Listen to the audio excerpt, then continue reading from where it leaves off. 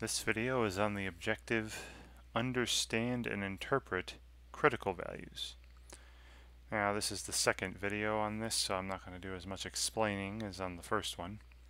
So I'm just going to go through the problem, and it's one of those interactive types where you move the dots around to the appropriate things and just go through and do that, and you'll see. Alright, so here an inventor working at a science tech lab believes innovations in satellites are increasing. The inventor would like to test the claim that the average number of new ideas for satellite development per month at the Science Tech Lab is over 60 new ideas. Using the computed test statistic of 1.05, so again this person took a sample, found that sample mean, and then found the z-score for that sample mean in the distribution of sample means. This would be like a z-score or a t-score if it was a student's t they're working with. We don't know that.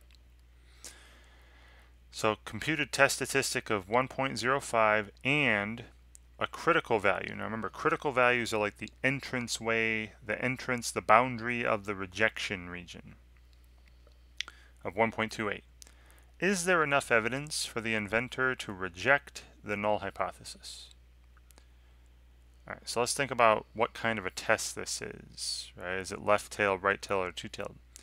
Now the claim is that this average, mu, I'll call it mu, right, for mean for the population. The claim is that the average number of new ideas per month is over 60, greater than 60. So that doesn't involve equality. That's going to be the alternative hypothesis. Mu is greater than 60. And then the null hypothesis would be that mu equals 60, or is less than or equal to, but is equal to 60. But mu is greater than 60 is the alternative. That would be a right-tailed test. Right? So move this dot here so that the right tail is shaded. And then the entrance to this purple region is the critical value. Right? They said the critical value for this test 1.28, so I move the black dot here to 1.28.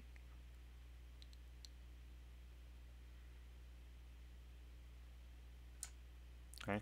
And remember the area, this purple area, the area of the rejection region is alpha, that significance level.